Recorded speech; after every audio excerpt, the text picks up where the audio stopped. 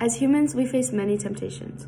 As college students, we face many specific temptations that pertain to the world around young adults. That includes partying. Sometimes you can convince yourself that you won't be negatively affected if you go to a party but don't partake in any of the partying aspects other than just dancing or enjoying yourself. However, party culture encourages intoxication, violence, and unplanned sexual behavior.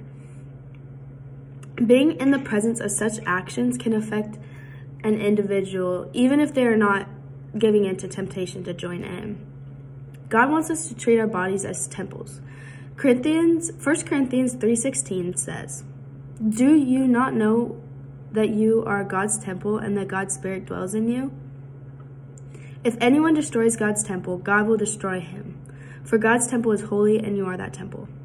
When you are sober, you are aware of life around you and you're able to make decisions and act on those decisions with your own control. It says in Luke 21:34, "Be on guard so that your hearts will not be weighted down with dissipation and drunkenness and the worries of life, so that when the day comes, you will not be it will not come on you suddenly like a trap." Not to mention, a lot of party activity is illegal. There's no reason for me to explain why that activity is wrong. God calls us to be set apart. Romans 12:2 says, "Do not be conformed to this world, but be transformed by the renewal of your mind, that by testing you may discern what is the will of God, what is good and acceptable and perfect."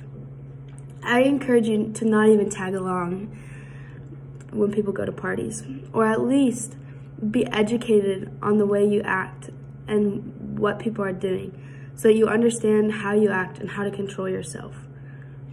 God wants us to be smart individuals who are able to be in control of their lives. Partying disrupts that behavior.